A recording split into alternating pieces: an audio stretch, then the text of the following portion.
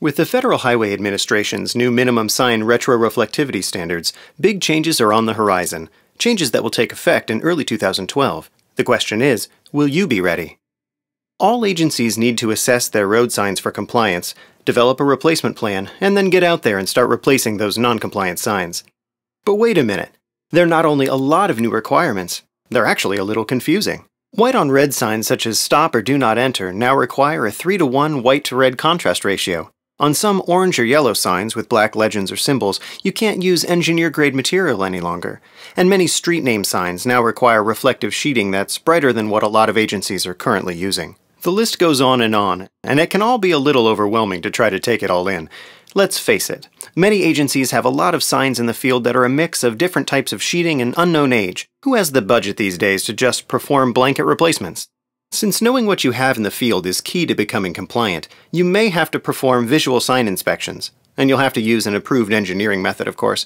You could get a 60-year-old driver to evaluate each and every sign you have in the field, but that's a little less than practical for many agencies, and may require a lot of overtime expense. Or you could spend around $15,000 each for reflectometers to take readings of every sign. Expensive, but at least it might be easier to use, right?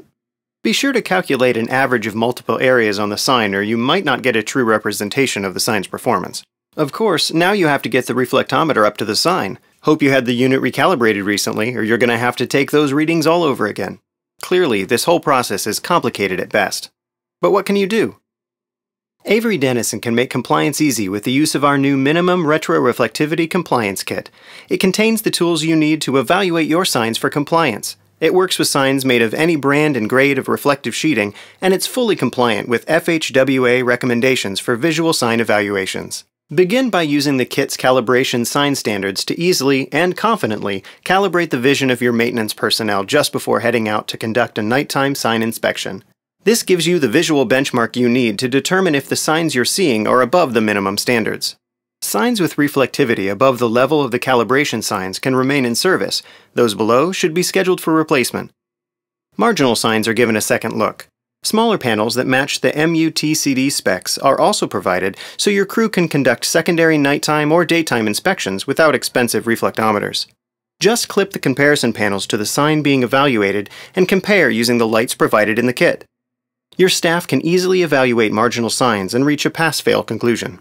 Plus, our new GPS-based online sign management system makes keeping track of your agency's signs a breeze. Bottom line, Avery Dennison's Compliance Kit offers a cost-effective way for your agency to comply with the new regulations. And it's backed by the experts at Avery Dennison, who have the knowledge to help you work through the complexities of the new standards. And when you work with Avery Dennison reflective products, you're well on your way to compliance. How easy is that? We've made sure our prismatic products meet or exceed the required standards, so there's never any doubt. We've also made them easy to work with, so sign fabrication is hassle-free.